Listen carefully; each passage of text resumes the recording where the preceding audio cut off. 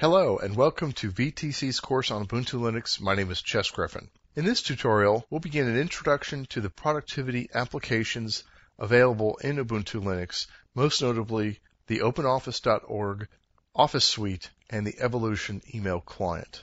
Now, the OpenOffice.org Office Suite is an incredibly amazing project. It is a large, free Office suite comparable to Microsoft Office, and it is available in multiple operating systems, most notably Windows, Linux, and there is a version for Macintosh OS X, although I think that version is a little bit behind the others. But there are free versions available for Windows and Linux. And OpenOffice, or OpenOffice.org, does have several components just like Microsoft Office. It has a presentation type program similar to PowerPoint called Impress. It has Math, Draw, Calc, which is a spreadsheet like Excel, Base, which is a database program like Access, and Writer, which is a word processor like Microsoft Word. Now, OpenOffice does come with Ubuntu Linux, and it is actively developed. It was originally StarOffice,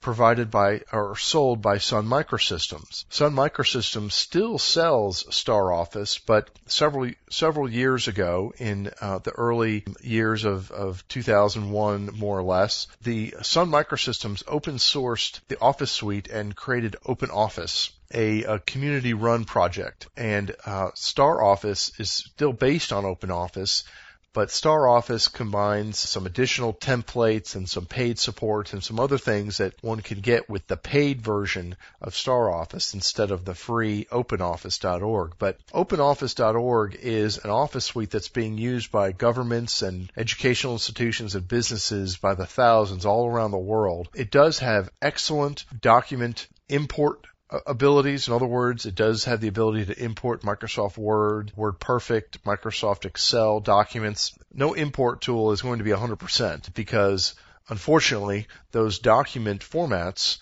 in Word and Excel and PowerPoint and the like, those are proprietary, and Microsoft does not release the specifications for those document formats to anybody else. So it's somewhat of a matter of reverse engineering. But OpenOffice.org, I would argue, has a 95+% success rate in converting Microsoft Word and Excel documents. The basic functionality is easy to convert.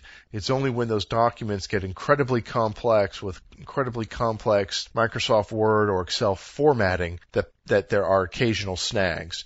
But for the vast majority of users and the vast majority of the time, OpenOffice.org does an excellent job of importing Microsoft documents. So OpenOffice.org, the various components are found in the Ubuntu applications menu under Office. By default, Ubuntu Linux includes the database program, the presentation program, the spreadsheet, and the word processor. The other productivity application that comes with Ubuntu Linux is one called Evolution, which can be found here in the Office submenu as well as the Internet submenu. And there's also an icon to Evolution in the menu bar.